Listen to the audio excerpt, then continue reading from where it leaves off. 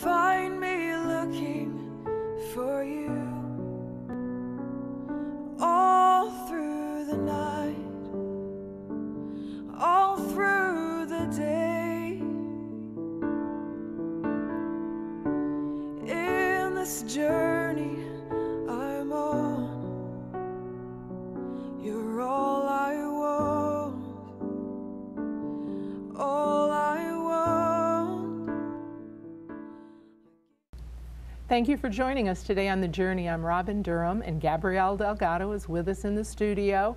She's been my friend and ministry partner for 30 years, probably. Many years, yes. And I'm grateful that you're here. And I'm so grateful to be here with you. Amen. We started last week with me sharing just some things that I've been hearing since probably when the Jewish calendar changed, and even a little bit before. The Hebrew calendar changes in October, and some of these things I did hear before, but right around the October time frame, I always hear every year. I don't really intend to. It's just all of a sudden I'm hearing some things that I know are for the next year, and I actually go check the calendar, and it's usually right at that time. But I shared last week, and I want you to go to the KPLE website and take a look at the journey just 1 week before today. And I shared that a while back, in a time with the Lord in the morning, even before the sun came up actually, He began to download some RE words. And I'm not going to go into great depth in that message again, but those words were restoration, recompense, reward, restitution, repayment, recover, redemption, refreshing, rejuvenation, resurrection. I shared with Gabrielle and Peggy on the way to work that day, because we pray every day on the way in. And months later, August 29th, the Lord quickened to me to go to the internet. And a prophetess named Lana Vassar, it caught my eye, and I opened it up and listened to her. And she said, her message was, it's time for the release of the REs. She had restore, renew, rejuvenate, recompense, revelation, repayment, restoration, recovery, replacement, reward, remuneration, redirect, resurrect, redefined. She said the overarching word was repayment. So I just want to say to you, we are in a good season. Yes. We're in a season of recovering. And I have had to remind myself of that, because old mindsets and the way we've always thought will keep us trapped in an old place. That's so true. You know, there's an old adage or an old story about a panther that had like a 6-foot by maybe 18-foot cage, and he paced one way, and he'd turn and he'd pace another way, and he'd turn and he'd pace another way. He was caged for years. When they removed that cage, he remained. I don't know how many years he was caged, but it's a good picture. And I don't even know if it's a true story, but it's an illustration of how God can say the season has changed and we can miss it. And I want to tell you, I'll just personally tell you, that I have had a lot of loss in my life in the area of relationship. And I'm just going to be real vulnerable today. Really hadn't planned on it, but I know the Lord's leading that way. Just as a child, there was a loss of parents, and it was a loss to alcohol, and it was a loss to drug addiction. It wasn't a loss to death, but they were gone. Truly, as far as... And I think sometimes it's worth, because, if a person is dead, you know they're not there, but when they are here and they're not here, yes, ma'am, that's the hard part. Yes, ma'am. And I do want to say that was all restored before my parents went to be with Jesus. And I was saved. I wasn't saved when I was little. I was saved at 27, and relationships were restored. So God is good. But I had fear of loss big time in my life. And it had followed me through adulthood, even as I've been a saved woman for a long time. I had one child that left home, and I really just lost her for a period of time. That's all been restored. Praise God. You know, these things happen to the Yes. saints. Yes. These things happen to ministers. Right. I can't tell you how many people I've ministered to out of the pain Yes. that I'd been through. But I had a daughter lost for a season that I had very little contact with. So there was a fear. She had a 6-week-old baby when she left. So there was a fear for the grandchildren. Yes. And a fear, was she taking care of the grandchild? Again, been restored. Amazingly God. been restored. But I had a fear of loss. And I didn't realize how subtle it was until God gave these words of restoration, and that it was a season of a releasing of the REs. And a situation would rise up where fear would rise up in me, and I would hear the Lord say, Robin, it's not a season of loss.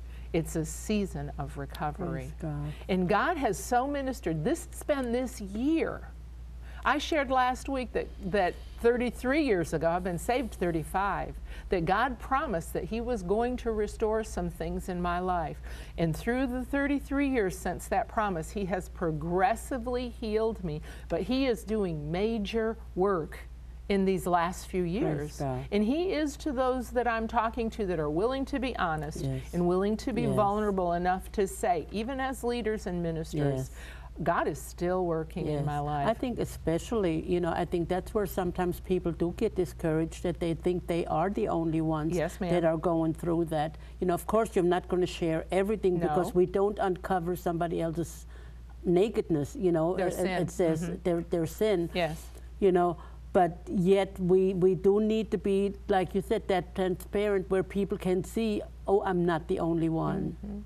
I know when I was younger and I wasn't careful sometimes about sharing. Some things I shared, I always meant that to be sharing them for good, but the Lord really cautioned me, Yes. just as you said, Gabrielle, and now I really share things mostly one-on-one, and sometimes if I really Right. feel led of the Lord, Yes. and I protect the people that I Same share here, about, you yes. know, and so, yeah, great wisdom right there. Yes. I also want to say right about the October time frame, the turn of the year, I heard clearly the Lord say, your enemies will be bread for you.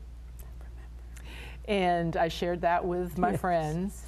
And then I want to say maybe 2 weeks, 3 weeks later, I was just about to wake up. I don't know if any of you had this happen, but boy, does the Lord speak to me just in that state of waking up. He speaks to me in dreams, speaks to me sometimes in many ways. But as I was waking, loudly, I heard Him say, it's time to take the land. Praise God. And so those two things so fit together. Your enemies will be bread for you is Numbers 14:9. Let's turn there. And of course, you know, it's when it was time to take the land is out of the book of Joshua. But I want us to start in Numbers today, in Numbers 14 in verse 9, and just read that. And then we're going to do a quick review of where they were in the book of Numbers, and then we'll see how far we get to move. But God is wanting to do a work of restoration. He Yes. wants us to know it's a season of recovery and not loss. Yes. He wants us to go in and take the land, and He wants us to know that those enemies will now be bread for Yes. us. So Numbers 14:9 says, and you know this was right after they had gone in and they'd checked out the fruit of the land, and we'll read that in a minute. And then they were just whining and complaining. Again, they could not believe Yeah. God. They Yeah. had been in bondage in Egypt so long, like that panther pacing in that Back and cage, forth, that yes. though God had brought them out, they could not believe He could take them in. Yes. You know, They wanted to go back. they wanted to go back. They wanted but to I go feel back. that we're right on that pivotal moment of Him saying, it is one of those moments again in time. Yes. So 9 says, and this is Joshua. I want to go back up to 6, actually. And Joshua the son of Nun and Caleb the son of Jephunneh, which were of them that searched the land, rent their clothes. And they spake unto all the company of Israel, saying, the land which we pass through to search it is an exceedingly good land. If the Lord delights in us, then he will bring us into this land and give it us, a land which floweth with milk and honey. Only rebel not against the Lord, neither fear ye the people of the land, for they are bread for us. Their defense is departed from them, and the Lord is with us. Fear them not. So I would say, old enemies, and I shared my testimony just now, that's just one of some old enemies. Old enemies that have, let's just use the word, plagued you for years.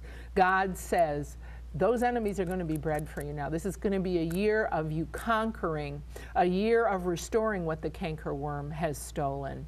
Even Joseph had such a season at the hands of man, at the hands of his brothers. Yes. There came a time that he could look at them and say, what you meant for evil, God has used for good, because he sent me ahead of you for your salvation. Yes. So many of you have suffered some things because you're going to be that key or pivotal person in your family. Yes. And you have been persecuted even because you were the first one that was saved, possibly in your family. And so I just want to encourage you, though it's been long and though it has been hard, God is saying, trust me, believe me. Don't be like Israel. I saved you.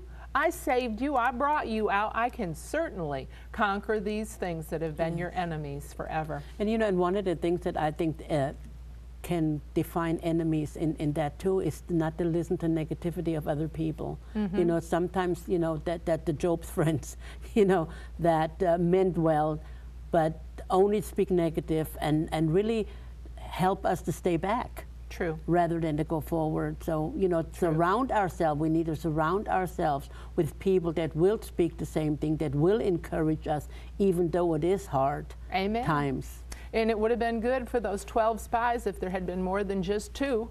Joshua and Caleb did believe. They were the ones that eventually went in. The rest of them all died. And that's such a good point, Gabrielle, because you will have friends that won't go along with you. You will have relatives, family members that won't go along with you where God wants to take you. And you know, that's why Joshua had to speak to them like that, not to fear, because hearing the 10 spies, everybody that put fear on them. Yes, ma'am. You know, so it is so important. It is. Wow, that's a really good point. I don't want us to go all the way back to Numbers 10, but I want to tell you, in Numbers 10, God formed some trumpets. He had metalsmiths form some trumpets, and he had the trumpets blown, and he said it's time to move the camp. Yes. And I so strongly sense that it's time for the camp to move. In Numbers 11, and this is just typical, and as Gabrielle said, we have to watch our mouths and watch what we're listening to.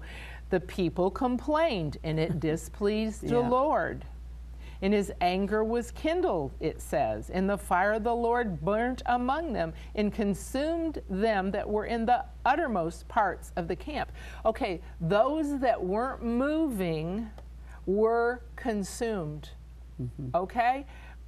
I'm telling you, this is a word. God is saying, I want to move you this year. Robin, I want to move you this year. And don't lag behind. Move with me. Believe me. Trust me.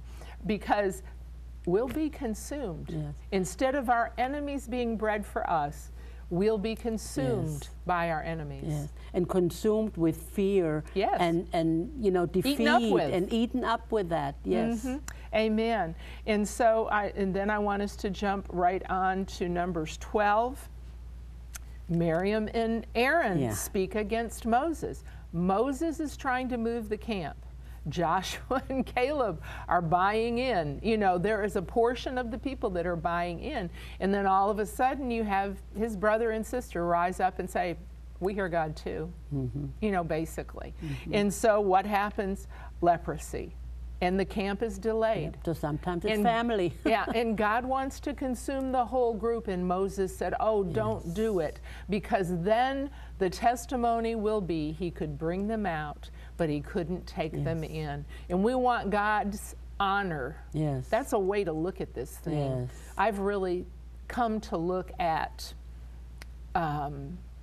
believing God as honoring God Yes. and defending his honor. Yes. Because we can say, and Christians do all the time, God said, God said, God said. And then the world and half the church never sees a change. Yes. And it does do damage Yes. to the Lord's reputation. And you know, and that's how I try to live my life. You know, that I remember a time, Robin, then where I considered suicide.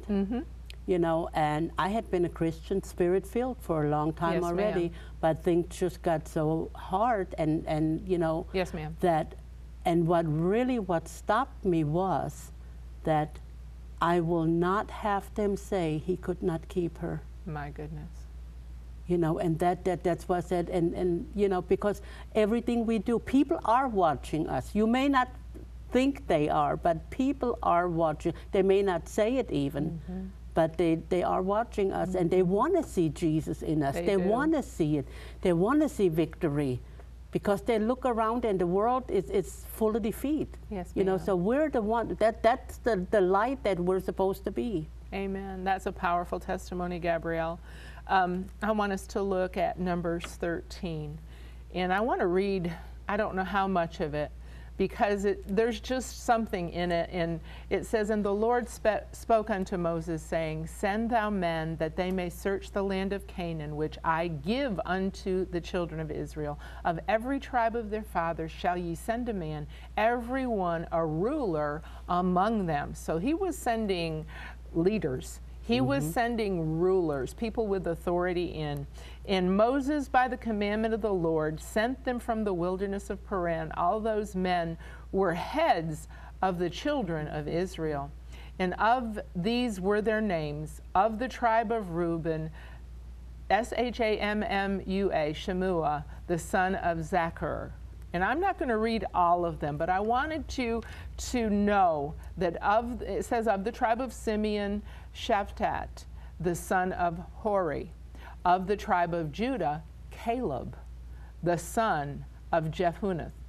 So Caleb was from the tribe of Judah, which means praise. We've been talking about honoring God, the words of our mouth, and what we listen to. Of the tribe of Issachar, Igaiah, the son of Joseph. Of the tribe of Ephraim, Osea, or Joshua, the son of Nun. Ephraim's tribe meant double fruitfulness. Yes. And those were the two. And all the other tribes are listed. But Caleb from the tribe of praise and Joshua from the tribe whose name meant double fruitfulness were the two that were able to believe God. And I believe, again, that speaks to the season that we're in. It is going to be a time where God is praised, and it's going to be a time of reward, even double reward of so many things. We will see double fruitfulness. We will have to stay in a place. And as I shared, I believe it was maybe in the last program, might have been this one, I can't remember, but that God, one morning I was talking to him and thinking about how long it had been on some of the promises, and I don't think I was whining. I think I was just thinking about it, and the Lord cracked through and gave me a revelation of his patience and his love for me, and how he has longed for all of these years for me to get freedom in some areas. So, you know, God longs for us to do that. So I'm not going to read any more of that, but I think I will read verse 33, which is the last verse. Well, let's just go back. But the men, Caleb stilled the people in verse 30 of Numbers 13 before Moses and said, "Let us go up at once and possess it, for we're well able to overcome it." But the men that went up with him said, "We will not be able to go up against the people, for they are stronger than we." And they brought up an evil report of the land which they had searched unto the children of Israel, saying, "The land through which we have gone to search it is a land that eateth the inhabitants thereof." That was just exaggeration. Yes. Okay, they went down a bad road of unbelief, and then they convinced themselves of even worse things. Yep. And all the people that we saw in it were men of great stature. That was true. the sons of Anak were there, and they were giants. They were giants. And there we saw the giants, the sons of Anak, which come of the giants, and we were in our own sight as grasshoppers. So were we in their sight. And you know, that's presumption. Yes. You know, they didn't know what the people of that land thought of them. And but really their mindset, you know, their mindset was, you see it in their own sight. That's how they see themselves. How do we see ourselves? Yes, ma'am.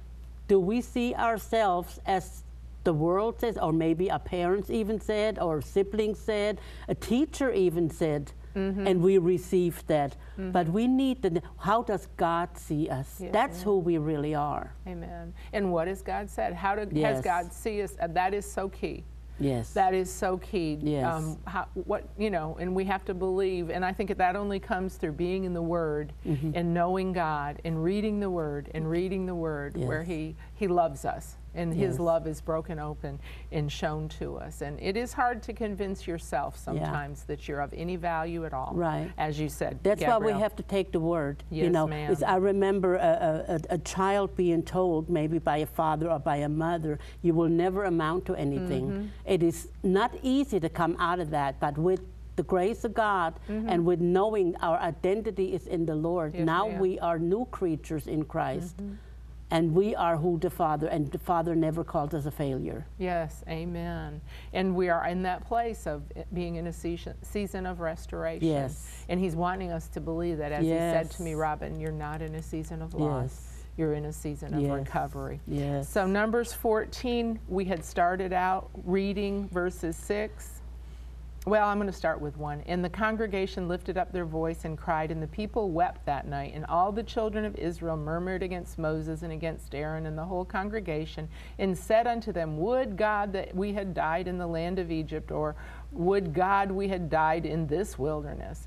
And wherefore hath the Lord brought us to this land to fall by the sword, that our wives and our children should be a prey? Were it not better for us to return to Egypt? Then Moses and Aaron fell on their faces before all the assembly of the congregation of the children of Israel.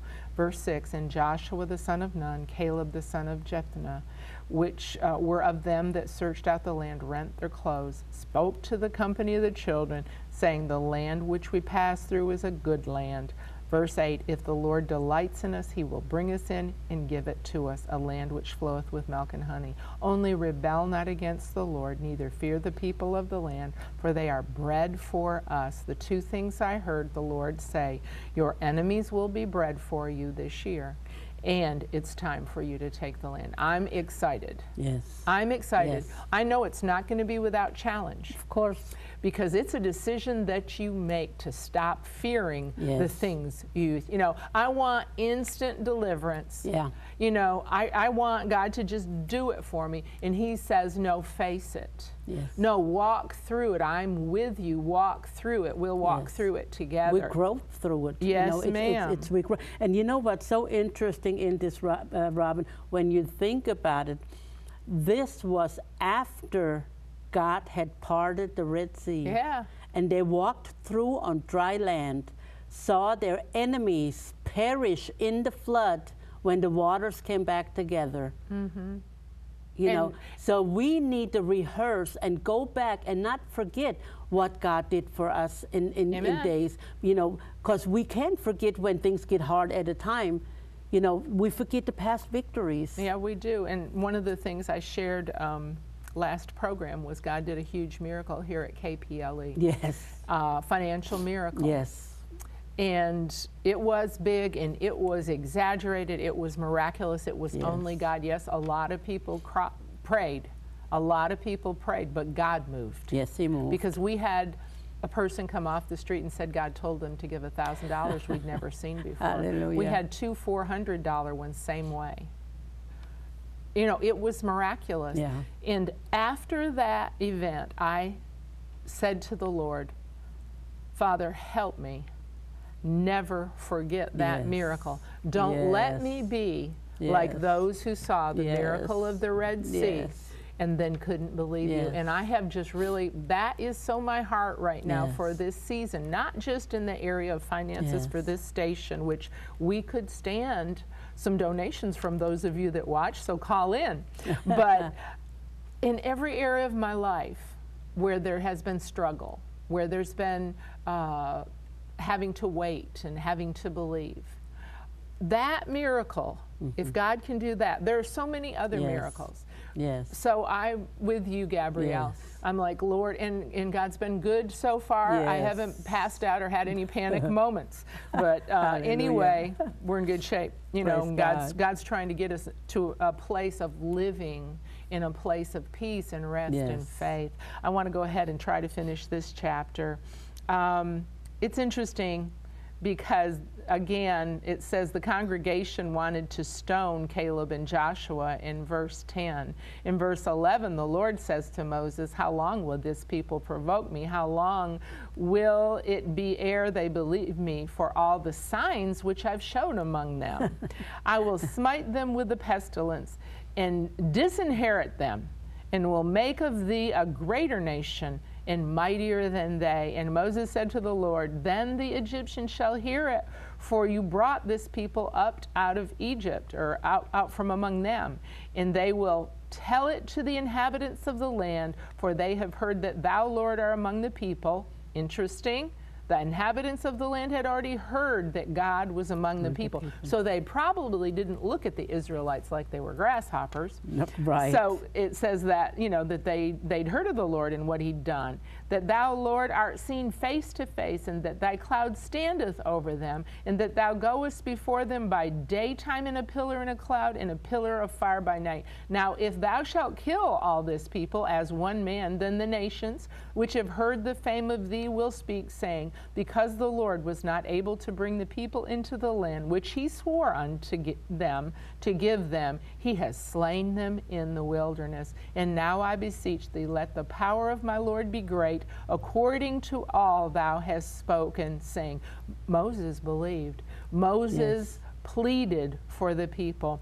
And I thought this is good even in what I'd been sharing recently. The Lord is long-suffering and of great mercy, forgiving iniquity and transgression, and by no means clearing the guilty, visiting the iniquity of the fathers upon the children unto the third and fourth generations. We know as blood-bought believers in the new covenant that the blessings of God are to 1,000 generations to those who believe, and that salvation is to our seed and to our seed. I'm glad we live in the new covenant. So do Disobedience still warrants correction and sometimes consequences. But thank God we are where we are. We're going to pick this up next week again. I hope you're enjoying the study. God is restoring us to glory. He's wanting us to believe him that this is a year of restoration. It's a year to take the land, and that your enemies will be bread for you. Thank you for being with me, Gabrielle. Oh, you're so welcome, Robin. And thank you all for watching us on the journey.